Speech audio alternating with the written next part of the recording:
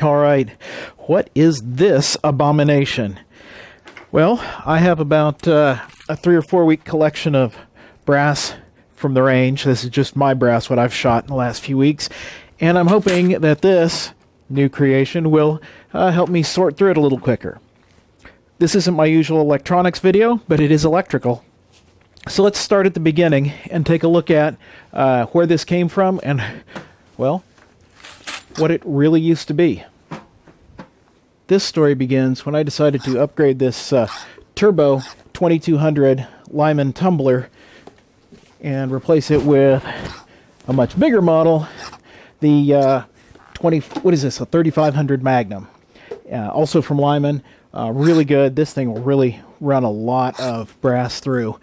And then I decided, well, what am I going to do with this? So, came up with the... I had seen a video of somebody, or actually some pictures of someone who had taken their shell sorters, this kind of set right here that you see, and stacked them on top of a bucket and put them on top of an old tumbler. I thought, well, hey, I could do that, but let's see if we can make some improvements. To get started, we just need to remove the bins from the tumbler. In this case, it's an auto flow, so you got to take off that piece. Down here, one of the improvements, or one of the things, was that the bottom of the bucket, this is all very flat, but the bottom of the bucket has a small bump on it right here, and this rim right here, and the rim, and so it was really just connecting only right here.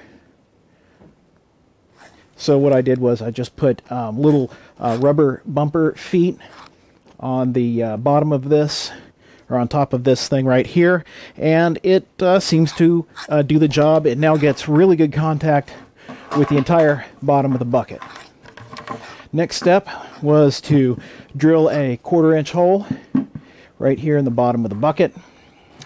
Oh, I don't like working on cameras at an odd angle here. So you just need to drill a small hole in the middle, get it as centered as you can. Really want to try and find that. There's a small, usually it'll be a small plastic bump from the injection mold process right there, usually on a bucket.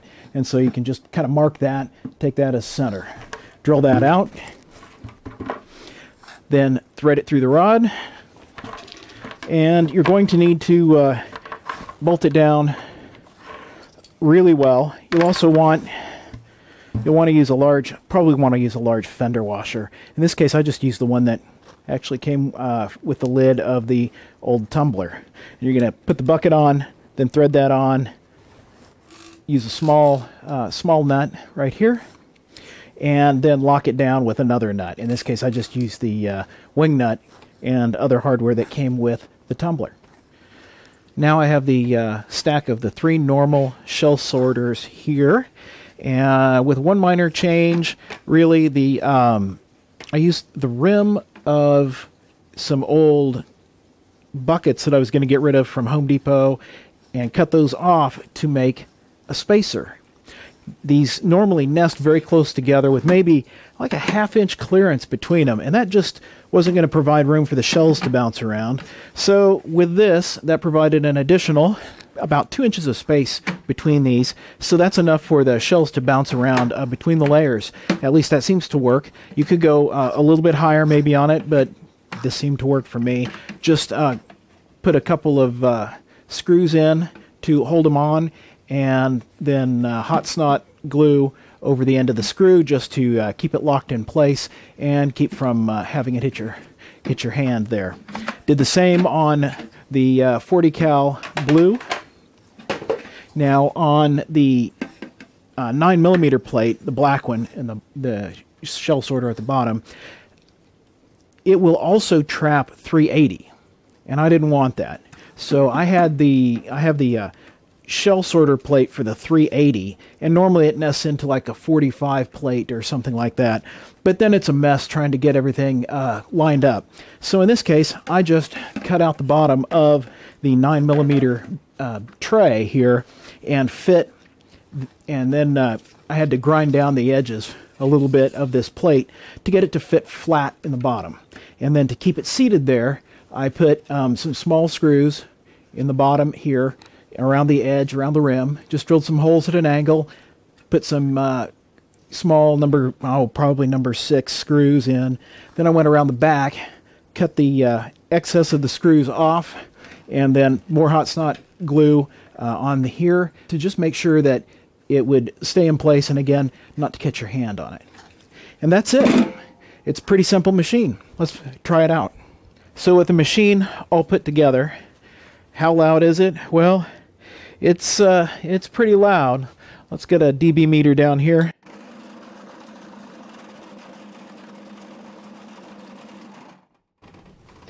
I guess you can hear that on the headset mic, I'm sure.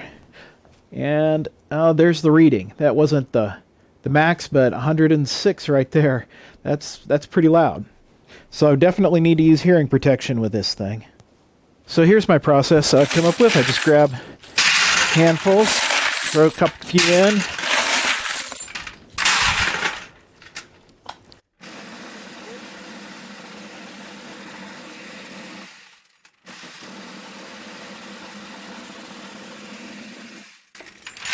There's the 45s all done.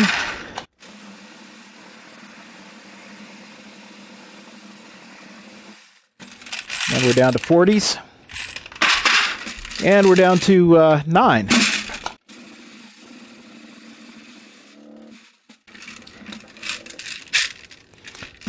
Let's test it with a little bit of 380 as well to make sure that that actually falls through. I don't have any 380 probably in the bucket from the range, but I'll throw some in here, and let's just watch it go through as well.